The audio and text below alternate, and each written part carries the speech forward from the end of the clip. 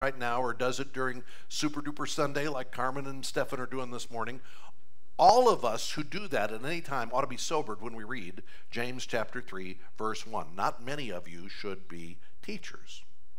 And those of you who don't have some kind of a specific teaching role on an ongoing basis, I think you'll see there's still an application from these verses for you as well.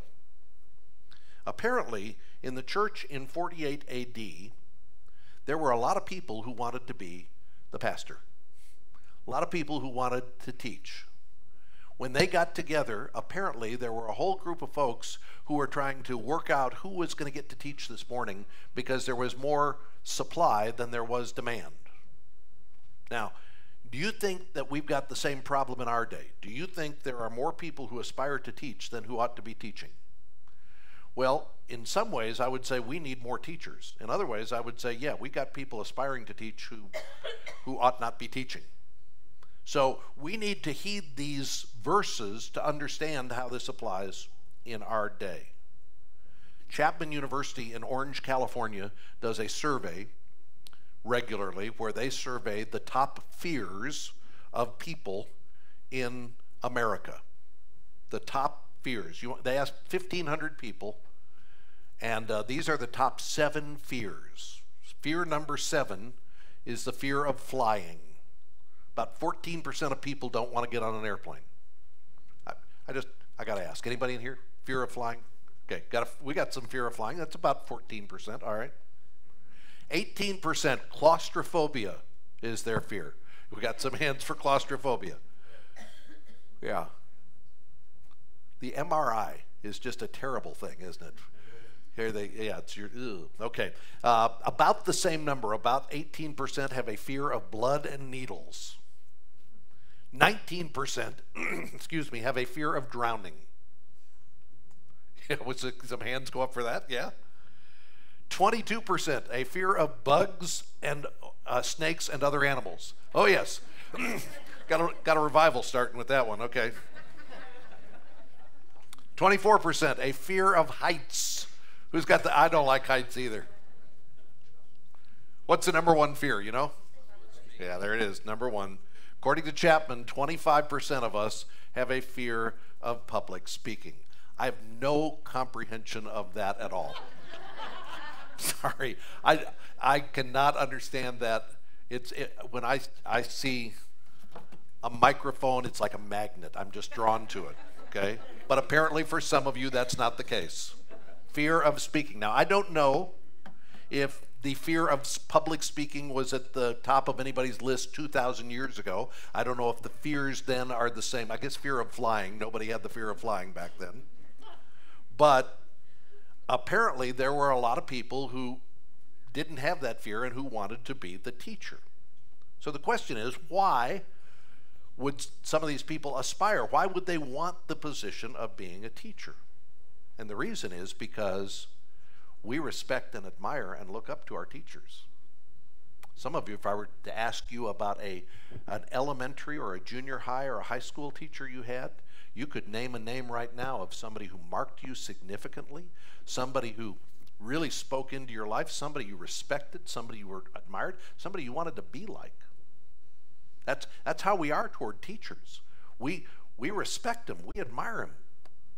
In James' day, if somebody had the title rabbi, which means teacher, there was honor that came with that title. In fact, it's interesting, in the Old Testament law, it said that if your father and the rabbi were both in trouble, you took care of the rabbi first. There was honor associated with that. According to Strong's Concordance, a rabbi was a teacher scholar recognized by the Jewish people for accumulating a great number of Bible facts and respected for his accumulation of knowledge.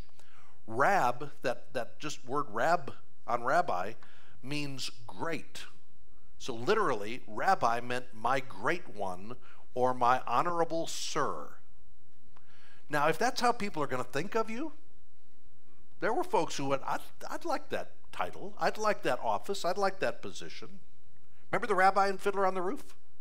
Remember at the very beginning of that when Tevye is talking about everybody? He says, in our little village. I mean, this is my chance to do my one little Tevye. I've always wanted to play tevye. In my little village, he said, we always had our special types. For instance, Yenta, the matchmaker, Reb Nikum, the beggar, and most important of all, our beloved Rabbi. Rabbi, can we ask you a question? Certainly, Levish. Is there a proper blessing for the Tsar? You know this, right? A blessing for the Tsar, of course. May God bless and keep the Tsar. Far, far away from us, right? You remember that? So the honor in the city, everybody, whenever there was a question, a thorny issue, you go to the rabbi, and whatever the rabbi says, he's the teacher. He has the honor. He has the esteem. So in Jesus' day, people wanted to be teachers because they wanted the honor and the reverence and the esteem. And honestly, in our day, there can be the same fleshly motivation for honor and esteem mixed with whatever noble or godly motivation any teacher might have. The Puritan Thomas Manton said about this desire for prestige and power and authority that comes with teaching, he said, it's an attractive evil. It suits pride and self-love and feeds conceit. Manton said, these evils are in the best of God's children. Wish I could tell you that I'm standing here this morning, there's no hint of any desire for any of this esteem or pride in my own heart, that I have a pure motive, that I'm not up here because I want you to like or admire or respect me. I'm just up here to be a transparent vessel through whom the Word of God comes. I wish I could tell you that's my sole motivation, that I just, any credit that I would get for this, I would just want it to all go to God. I wish I could say that, but I know my own heart better. Every week, I have to beat back the impulse of the flesh in doing this. I have to remind myself that God can speak more clearly and more effectively through rocks and stones and donkeys than he does through me. He doesn't need me, just as Matt was saying. In the end, the more I can be transparent, not about who I am, but so you don't see me and see him, that's the only way I can be effective. So the first reason that many ought not be teachers, whether it's in James' day or in our day, is because of wrong motives.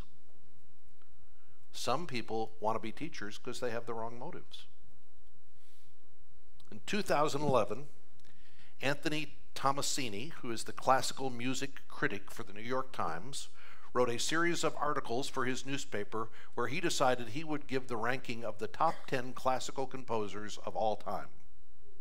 Now, it was one man's opinion. It was not a survey. It was not a poll. It was just his opinion of who were the top 10. And by the way, his list did not include Haydn or Handel or Chopin. You want to know who he was on the list? In reverse order. Number 10, Bartók. Number 9, Wagner. Number 8, Verdi. Number 7, Brahms. Number 6, Stravinsky. Number 5, Debussy. Which would you say, Debussy or Debussy? No, it's Debussy. You're wrong. Number 4, Schubert. Number 3, Mozart. Who's number 2? Beethoven. Who's number 1? Bach. I shouldn't do this, but there's so the story is told that they were going to make a movie about classical composers, and they went to the actors in Hollywood and they said to them, who do you want to play? And Stallone said, I'll be Beethoven, and Chuck Norris said, I'll be Mozart, and Arnold Schwarzenegger said, I'll be Bach. Sorry.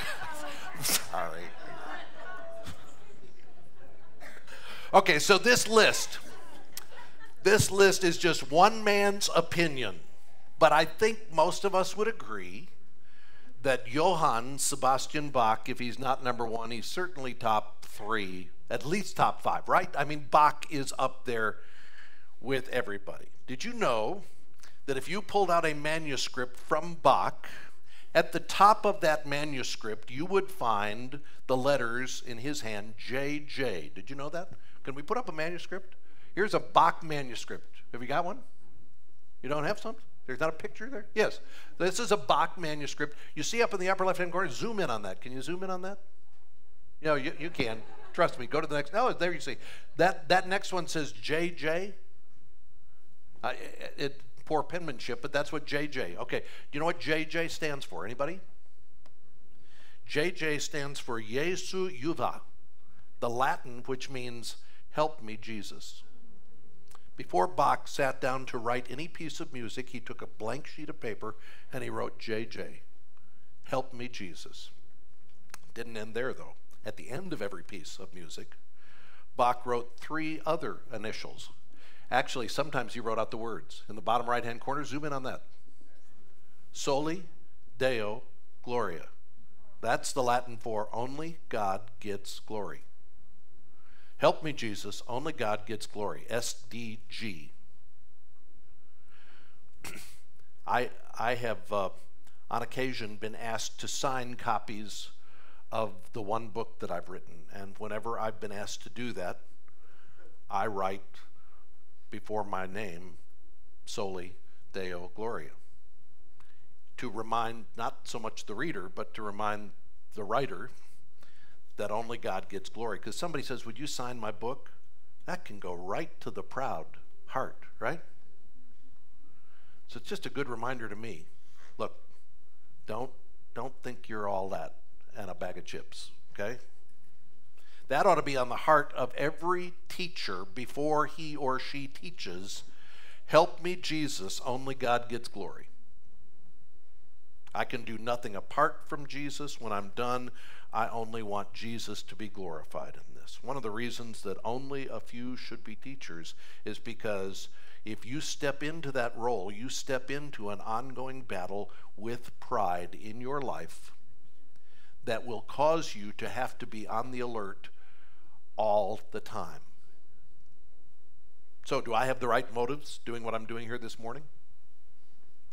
Well, I trust that by God's grace I do. And I know that hiding right behind the right motives, right there in the bushes, are all of the wrong motives waiting for any opportunity to attack.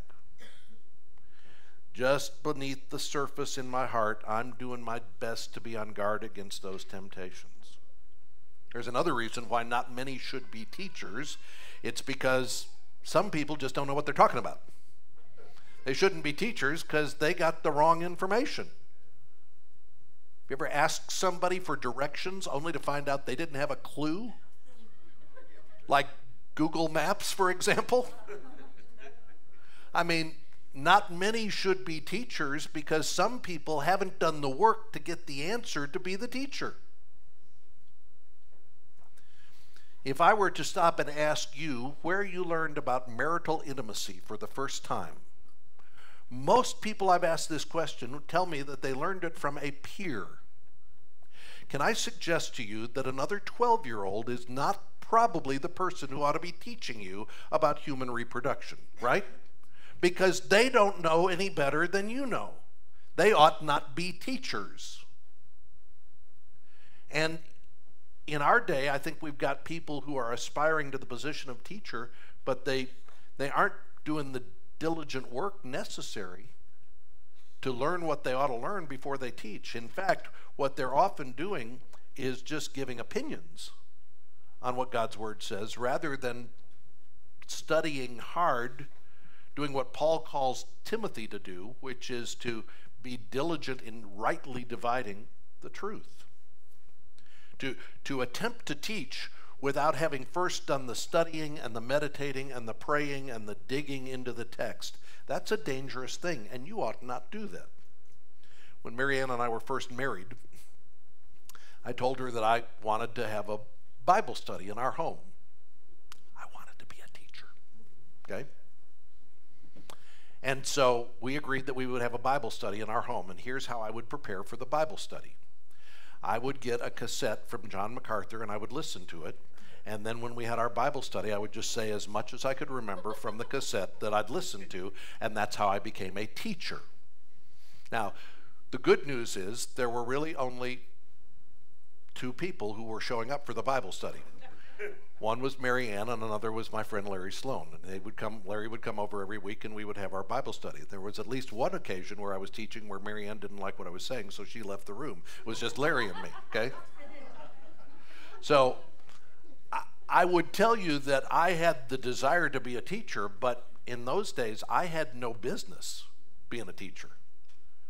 Because to take on the responsibility to be a teacher means to take on the responsibility to seek to know the mind of God as revealed in the Word of God.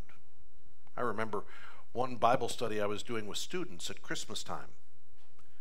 And by the way, just so you know, this was a study I was leading before I had been converted, okay? And that's a whole other story that I can explain to you sometime, but I was involved in doing ministry to high school students for a couple years before I came to faith. So one time I was in a Bible study and we were talking about the virgin birth, and I said, you know, it doesn't matter whether Mary really was a virgin, it just matters that God could do that. I cringe at the fact that I actually said that to high school students years ago.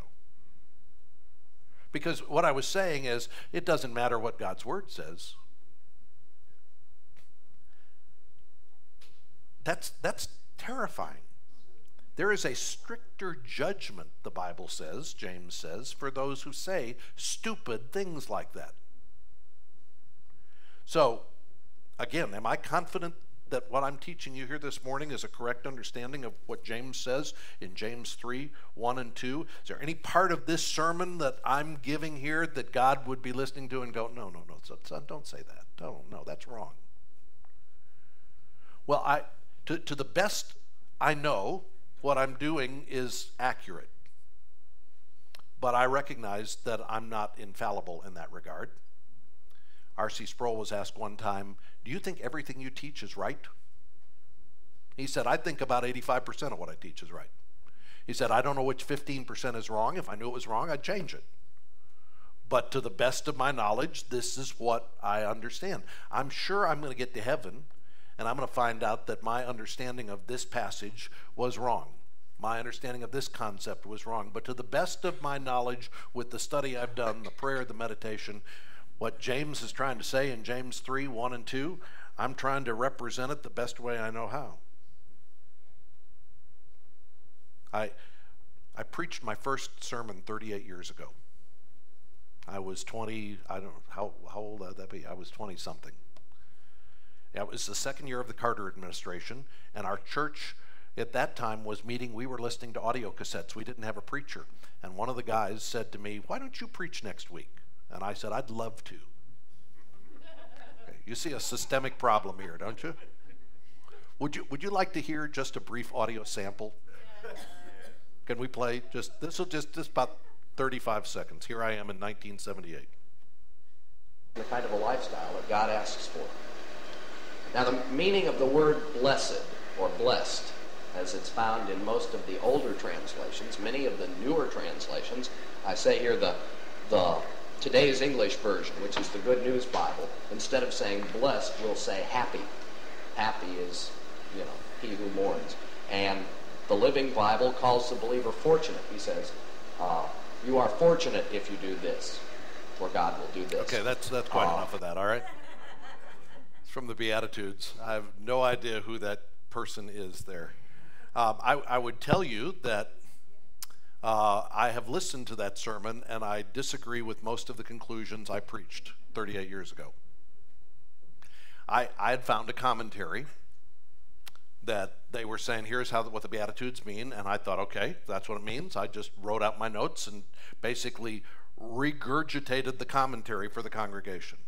I would look at that commentary today, and I would say, yeah, I think they start with a flawed premise. You know what? You ought not to teach like I was teaching 38 years ago, or longer than that, without doing the study, without having the prayer, without the meditation, motivated more by the prestige that comes than by a desire to see God glorified. Now, it's possible I'll come back to you at some point 10 years from now and say, remember that sermon on James 3? Well, I got it all wrong. It's possible. I don't think so. But if that's the case, I'll tell you. Paul says that when we read the scriptures today, or when we seek to understand God today, we see in a mirror what? Dimly. We just got to be honest. It's a blurred vision that we have. But that doesn't excuse us from the responsibility as teachers to study, to pray, to meditate, and to ask God by His Spirit to direct us. Let me just say, it is more than just doing the right study.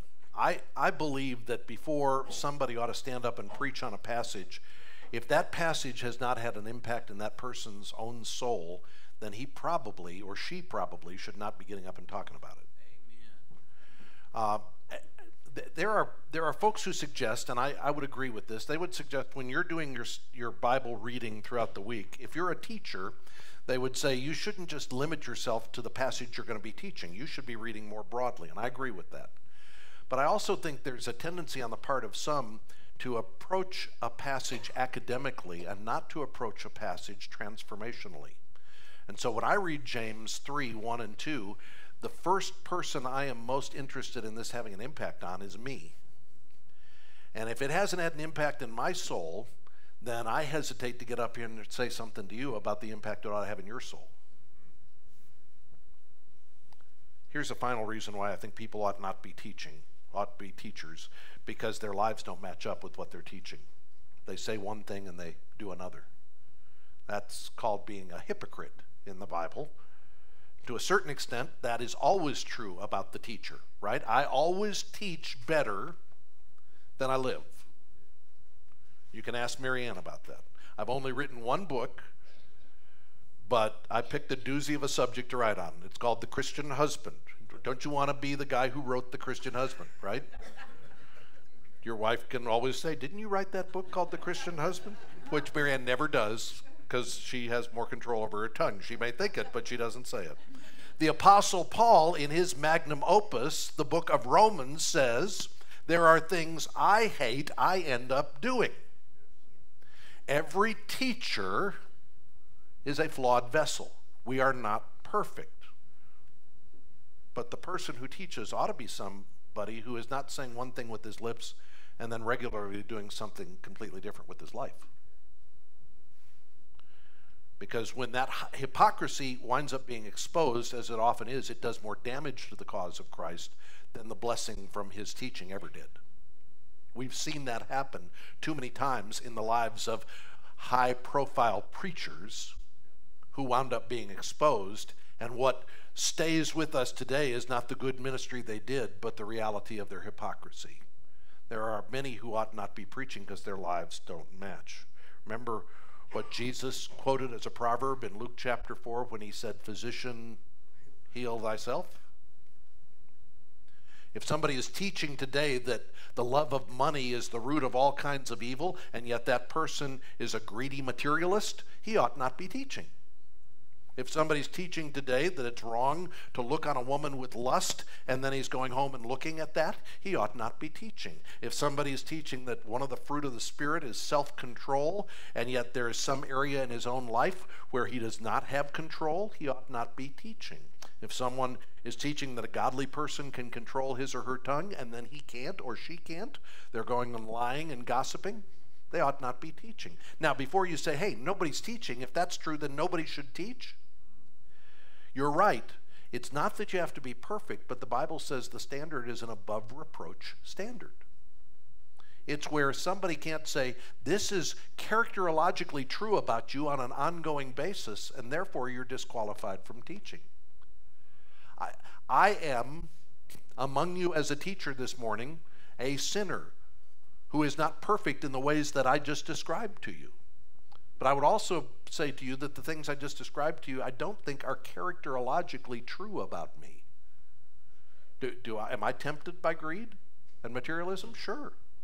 Do I think that dominates my life? I don't think so. Am I tempted by lust? Absolutely. Does that dominate my life? No. By the grace of God, it doesn't.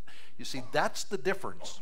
It's not are you tempted and do you slip. It's a question of is this true dominant part of your life? And if it is, before you teach, you need to be holy. You need to be doing battle with these things. You need to be having some victory in these areas. So the first sin of the tongue that James addresses is the sin of misrepresenting God and his word with what you teach, by your impure motives, or by incorrect information, or by misrepresenting Christ in how you live your life. And that's the reason that those who teach will endure a stricter judgment. When we misrepresent Jesus to others, we can cause others to stumble spiritually. And Jesus said, it would be better for you to have a millstone hung around your neck and be thrown into the ocean than to cause somebody to stumble spiritually. So many of us hear a message like this morning and we think, okay, I'm convinced. I never really wanted to teach anyway. Now I don't want to, really. You've really scared me off of this teaching. Well, here's the problem with that. The problem is the Great Commission. Go ye therefore into all the world, preaching the gospel, baptizing believers, teaching them to observe all that I have commanded you. Huh. Who's that for? Well, that's for everybody. So everybody's called to teach. It may be that you're teaching your children. It may be that you're teaching a neighborhood Bible study. It may be that you're teaching in some small group setting, but we're all called to teach. It may be a one-on-one lunch where you're just sharing the things of God with a coworker. And that's not a responsibility, just a responsibility that you're given. It's a privilege. In fact, if your life has been transformed by the grace of God, there should be an outflow of your life that is talking about the things of God to others. You should be excited about that. You go see a movie, you thought it was a good movie, you can't shut up about it. Did you see the movie? It's really a great movie. You go and have a life-changing encounter with Jesus, and then you want to not talk to anybody about it? Everybody's called to teach. We're all called to evangelize and disciple others. In fact, when we really get our hearts around what Jesus has done for us in his death and resurrection, it ought to be on our lips. And so we ought to be examining our own hearts and lives for the motives in all that we do. We ought to be putting to death impure motives. We ought to be dying to selfish desires, living for one purpose, which is that God alone would get glory. I didn't ask him if I could share this illustration, but I hope he doesn't mind. I went a year ago to Jeff Quo, and I said, I'd like to have you preach for us. And Jeff gave the exact right response. He said, no. I remember. This was not false modesty or humility on Jeff's part. This was Jeff having a sober understanding of James chapter 3, verse 1. Not many of you should be teachers. He felt disqualified. He felt like, not disqualified because of these things I've talked about, but just he was aware of the sober responsibility that comes with teaching, which was one of the ways I knew Jeff was ready to teach, because he understood that. And you remember, if you were here last summer when he preached, that he did a great job. I'm sobered by the fact that as a teacher, I face a stricter judgment. But I am also liberated by the fact that what I don't face is the condemnation of God, even when I mess up. Because the Bible says there is therefore now no condemnation for those who are in Christ Jesus. So the good news is I face a stricter judgment. I'm accountable to God for that, but that judgment never ends in condemnation. It ends in healing grace, correcting, loving, disciplining grace for my many transgressions. That's the only reason that you can come to James 3:1. Not many of you should teach because there's a stricter judgment, and say, Lord, who can stand? And the answer is anybody who walks by faith. Anybody who trusts in God. God gives the strength. Because of what is pictured for us on this table behind me, I can come and teach the word, because the Lord gave his life, because he suffered the pain for my sin. I can come and without fear, without dread, know that an imperfect man can do what God has called him to do without fear, knowing I'll mess up, but being sobered by the responsibility and trying to shoulder it the best way I can. And I hope that's true for all of you in whatever teaching role you're in. If you're a daddy, if you're a co-worker, wherever you're sharing, a small group leader, whatever you're doing, I hope you will say this responsibility is an important one and I want to do it rightly before the Lord, and then execute that. We're going to come to the table this morning, which, as I wrote about this week, is a table of grace. It's a table that's a family meal.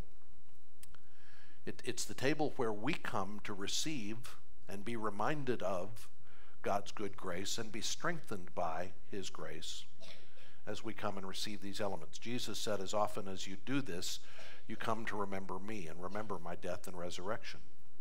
And so if you're here this morning with us as a visitor, we want you to know that all who love and have surrendered their lives to Christ are welcome at this table to receive the bread and the wine. If you're here this morning and you've examined your own faith and you've said, I think instead of a real faith, what I have is a false faith or no faith at all, then rather than coming and receiving, I just encourage you to stop and consider what you've heard this morning and think about what God's word is saying to you in this place. We're going to take communion by coming down the outer aisles to receive the elements. You'll go back to your seats through the center aisle and hold on to the elements. We'll take them together here in just a few minutes. You take a few minutes to consider these things and prepare your hearts while I prepare the table.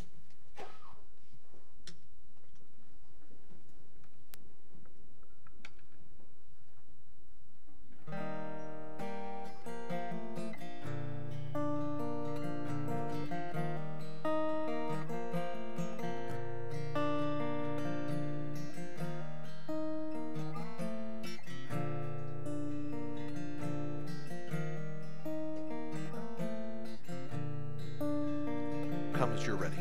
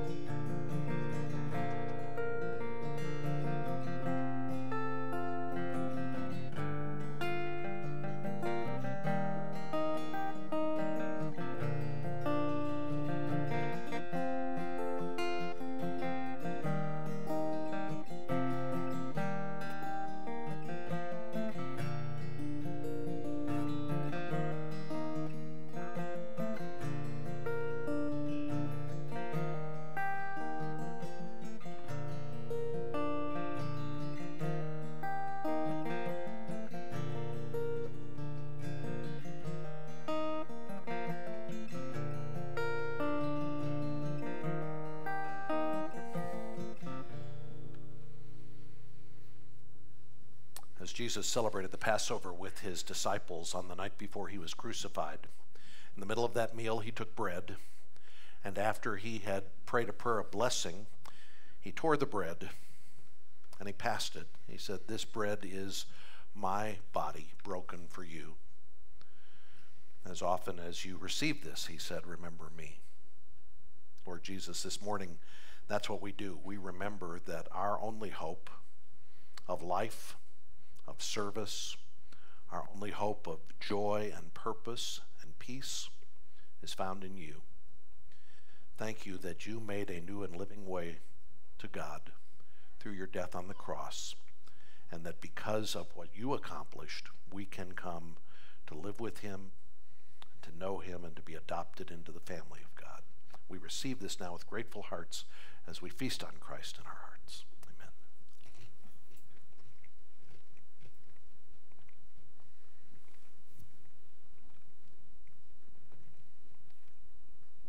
In the same way, after the meal was completed, Jesus took the cup, he prayed a prayer of blessing, then he passed it, and he said, "This cup is the cup of the new covenant, the new promise, the new testament that God is making. It's the covenant of my blood shed for the remission of your sins." The writer of Hebrews said, "It is not the blood of bulls and goats that atones for sin, but the once for all sacrifice of the perfect Lamb of God who takes away the sin of the world." And so, Lord Jesus, as we come to remember your death and your shed blood this morning, we again are grateful that our sin is under that blood, and that there is therefore now no condemnation for those who are in Christ Jesus.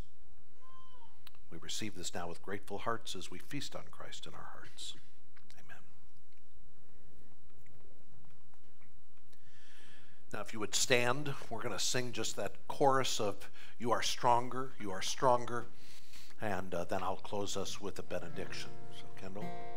You are stronger, you are stronger, sin is broken, you have saved me. It is written, Christ is risen, Jesus, you are Lord of all. You are stronger, you are stronger, sin is broken, you have saved me. It is written, Christ is risen, Jesus, you are Lord of all. And now receive this as a blessing from God, a benediction. The Lord bless you and keep you. The Lord make his face to shine upon you and be gracious unto you. The Lord lift up his countenance upon you and give you peace, now and forevermore. Go in Christ, in the name of the Father, and of the Son, and the Holy Spirit. Amen. We'll see you back here tonight at 6:45 for ice cream, and have a great day.